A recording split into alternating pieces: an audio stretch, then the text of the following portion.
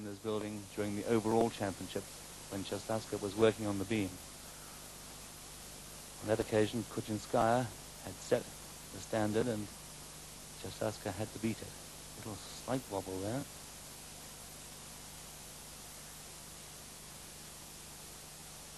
Same thing has happened in this case because Kuchinskaya was leading Caslavska after the set and voluntary exercises.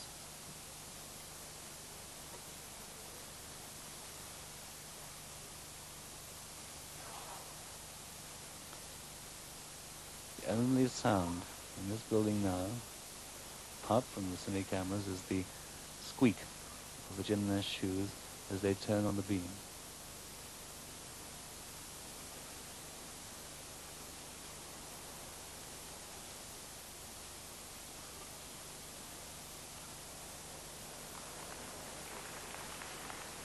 Ripple of applause and the audience saying shh, because the gymnast must have complete silence during the exercises.